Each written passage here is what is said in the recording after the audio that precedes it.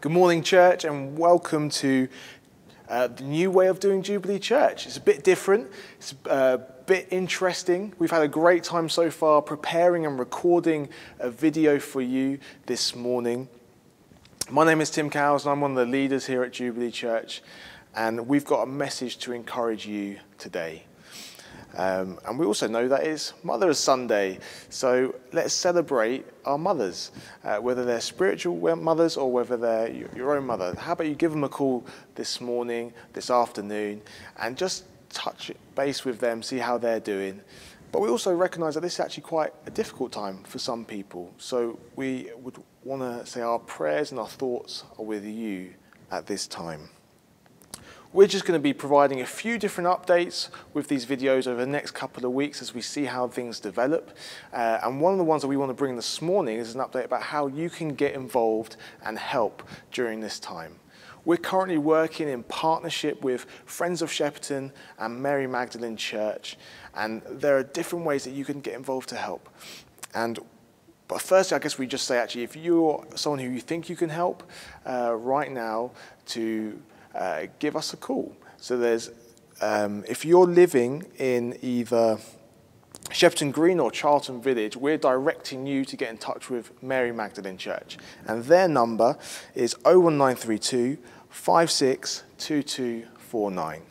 And if you live in Old Shepperton or in the High Street area or anywhere else and you want to help, we're asking you to get in touch with us on 01932 228882. Any help that you can offer or any donations that you might be able to support with will be so gratefully appreciated. Now, we also want to, because we're a church and we're family, we want to support our children. And so children, we've got an activity for you. Hopefully you've received it, but this is our activity sheet for you. This is what we're asking you to do this week. And this is all about being part of the body of Christ and being part of the church. There's a guy called Paul in the Bible who wrote to so many different churches and encouraged them with letters about the Christian living. And one letter he wrote to a church in Corinth called Corinth, and it's in Greece now. And he encouraged them by saying that although we're all individuals, we all bring our gifts and our talents to the overall church for the benefit of the church and for the benefit of God. So right now we're going to ask you to cut out all of these body parts and to put them together. If you follow the instructions on the sheet, then colour it in. And we would love to see a photo of what you've produced. Here's one that I made earlier.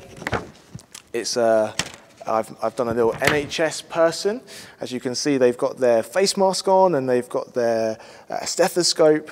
And we just want to give a big shout out to our NHS workers, those working in education right now, and all the other key workers who are helping to support this country move forward at this time of crisis. So we want to say thank you to you. And we also want to say a big thank you to the team that have been supporting producing this whole thing. Over the week we've been sort of planning what can we do on Sunday morning for you, to encourage you, so that we can still do church together. And they've been working so hard to help us and what our plans have been as they've been changing with government advice. So right now we're doing pre-recorded videos that hopefully you can be watching at home or wherever you are. So stay tuned for more videos that will come and more updates that will come out from us as a church. But if you've got any questions, or particularly if you're watching this and you think, actually, I really like that children's activity, can I get some activity sent to me? Why don't you get in touch with us on info@jubileechurchshepperton.org, and we would love to love to hear from you and to get in touch. What we're going to do now is we're going to have a message from Dave Webb-Pepler, who's our leader here. So he's going to the video is going to come straight after me. So church, stay encouraged, stay reading your Bibles, praying at this time, and let's carry on supporting those in our community. God bless you. Okay, hi Jubilee Church, and welcome to our first online sermon that we are doing. We're really sorry, but we've had to postpone our series on Holy Spirit, Person, Presence, Power, just because we have decided that it would be a good idea to do something different. So we are going to move into a new series entitled Drawing Closer to God.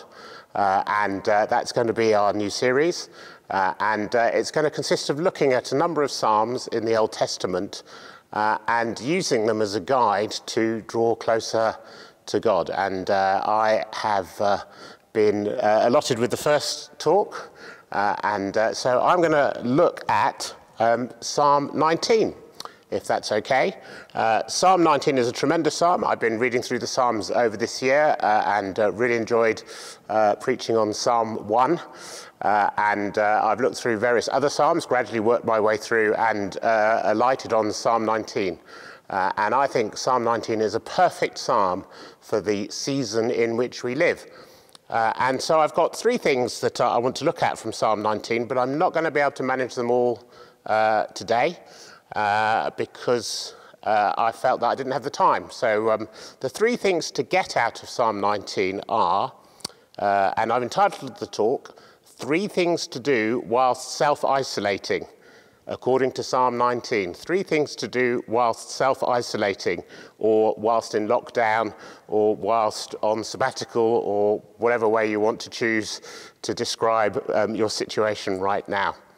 And those three things are, firstly, enjoying God's creation, verses 1 to 6.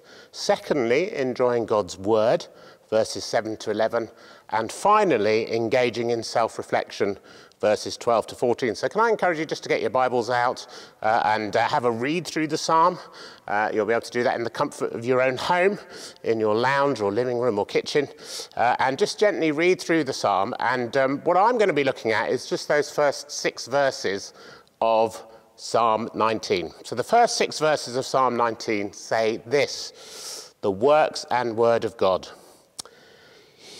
The heavens declare the glory of God, the skies proclaim the work of his hands. Day after day they pour forth speech, night after night they reveal knowledge. They have no speech, they use no words, and no sound is heard from them. And yet their voice goes out into all the earth, their words to the end of the world. In the heavens, God has pitched a tent for the sun. It is like a bridegroom coming out of his chamber, or like a champion rejoicing to run his course. It rises at one end of the heavens and makes its circuit to the other. Nothing is deprived of its warmth. And so David, who wrote the psalm, is talking about creation, and he's talking about the beauty of creation. He's talking about the magnificence of the sky. He's principally focused on the sky, I think because everyone gets access to see the sky. Not everyone gets sort of beautiful rural settings, but we all get to see the sky, and we all get to see the sky in all of its magnificence. And I think it'd be true to say that David had first-hand experience of beautiful settings. We know that in his youth he was a shepherd boy, and he would have spent a lot of time facing the elements. So he would have led his sheep up into green pastures through storms. He would have presumably been looking for water sources for his sheep in streams and pools. Psalm 23, of course, describes that scenario. Finally, he probably would have been sitting out in chilly nights with the beautiful night sky and the stars, looking at the stars and looking at the canvas that was on display before him while he protected the sheep from roving lions. And so David was very familiar with this whole idea of the glory of God's creation. And so what he does is he describes creation as a palette and almost a work of art that God is involved in painting. And so what he says is that the whole of creation is God's work of art, more or less, and that God is the artist. So if you look at the first couple of verses, it says this: the heavens declare the glory of God. The sky proclaims the work of his hands. So the work of his hands talks about the artist painting the painting or the potter forming the pot. You get the link between the picture and the artist. And so David is automatically saying that whatever creation we see around us has an artist, namely God, behind it. And as you look at the painting, you get an understanding of the artist. Now, when I was young, I used to enjoy paintings and going to museums and whatever, and sadly I've not been able to do that so recently, which is a shame really. But I used to enjoy impressionist paintings, and so if you go and have a look at a Monet, for example, at the National Gallery, or wherever you might want to see a Monet, or in Paris, less chance of you doing that nowadays, but perhaps in the future you might get a chance to do that. If you get to see Monet, you will recognize that the artist Monet was into water lilies, and he was into light, and he was into color and how the two interacted. He was into impressionism as a form of painting, so light brushstrokes, not the actual sort of object, but an impression of the object. And so you get an understanding of Monet from his water lilies, or you might get an understanding of Van Gogh from his sunflowers, and you might see his slight manic nature as he paints those. Or there are loads of examples, aren't there, of an understanding of the artist from the painting. And what David is saying is that as we look at creation and as we look at the magnificence of creation, we get an understanding of the artist, namely God. And we get an appreciation of who God is and his personality. And this is really important. So he gives an example, doesn't he? And he talks about sunrise and sunset, and he talks about the journey of the sun through the sky, and he says from this we can get an understanding of who God is. And as we read this description, I'll quickly read it through again because it's quite interesting. As we read this description, we can form an understanding of the character of God. So David writes, "In the heavens God has pitched a tent for the sun. It is like a bridegroom coming out of his chamber, like a champion rejoicing to run his course. It rises at one end of the heavens, makes its circuit to the other, and nothing is deprived of its warmth." And so what can we learn from God from those few verses? Well, we can learn that he's consistent, that every day he provides the sunshine. We can learn that he's creative. We learn that no one sunset is the same. They're all different. And every single sunset that you or I look at any one time is going to be entirely different to any other sunset. Or he's in love with his creation. He talks about the bridegroom and this idea of love. He's in love with his creation, or he's on an adventure with his creation. The hero charging forth on the race. He's immensely powerful, linked to the sun. He's a God of purpose with a clear goal in mind. He's a God of cycles. There's day and night. There's rest. There's activity. He's the giver of life and warmth. And all of this we learn from one painting. We learn from looking out of a window and looking at one sunset. We can learn so much about the character of God from looking at creation. And so I reflected on that, and I thought there's a danger that we in the modern world have become detached from our creation and therefore from the Creator. And so the more time we spend with laptops or with iPhones or with TV screens or with mechanical light, artificial light, counterfeit light you could even call it, the less time we are spending with God's creation and life-giving light. And my feeling is that during this time of isolation and less activity, I think this is an opportunity for us to potentially reconnect with God's creation. I think this is a great opportunity to do so. And so we are still allowed to go outside and walk the proverbial dog. According to government instruction, I think we can still do that. Some may have a dog and some may not. I sadly do. And I have to walk the dog on a regular occasion. But actually, that's a real benefit because it gets a chance for me to spend time in touch with God's creation. And so during this season, what I would just encourage us to do is take time out to look at creation and appreciate the Creator. Now, for those of us who are reasonably mobile, that may involve a walk down the river, In fact, Tim told me today that he had a little stroll down the Way Navigation Canal, which I highly recommend. Very pretty, or a walk down the Thames, or if you can go a bit further, try the Surrey Hills.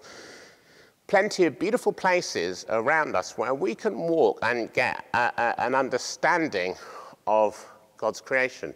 But if you're less mobile, I think there's equal opportunity to appreciate God's creation. I think just looking out into the garden, or looking at the sunset this evening, for example, or spending time getting a few flowers and potting them up, or feeding the birds, or just doing some of those simple activities that get you in touch with creation is a valuable idea. And I was also thinking, what could we then do? I was thinking, perhaps as you go through the day, you may want to frame the moment, and you may want to take a particular scene, a beautiful sunset or something, and just almost frame it with your fingers, and look at the frame and think, wow, what does this tell me about God? What does this particular snapshot tell me about our magnificent God? Let me encourage you to do that. Let me also encourage you to think about taking a photo and possibly posting it on the church family Facebook site with a little caption underneath in terms of your impression of God. And I'd love to see lots of photos from different people of sunsets, of gardens, of trees, of wildlife. We could even have a little competition to see who can produce the best photo and best caption. And let's do that together. And then various ones of us can comment on each other's insights into God's magnificent creation. In fact, I seem to remember that on one particular WhatsApp group, that sort of exercise has already been done today in terms of flowers and pictures of flowers and whatever. So I think that'd be an excellent exercise. And so I just want to say that personally, and we're not all the same, I get that, but I think personally, when I have spent a day in God's creation, I remember several months ago when we had the privilege of going to Crete on a holiday, and we went on a ravine walk, and it was just gorgeous. And we were climbing down this ravine with a stream, and going from rock to rock, and then having lunch by the stream, and then clambering up more rocks. And then there was a really steep walk where we were walking along quite a steep path which had dropped down into the ravine. And I think Ruthie was quite scared at that point, which was mildly entertaining for me and the rest of us. And then at the end of the day, dropping down to the beach where the gorge came into the sea, and we managed to drop down and find the beach 10 minutes before sunset, and then have the beautiful sunset with all its rich colours, and then have a little dip in the sea, and then finally sort of it going dark and us leaving. Was just a magnificent day. There's a Lou Reed song, isn't there, Perfect Day? And we often have days like that, don't we, where we have sort of perfect days. And can I suggest that those perfect days don't come by accident?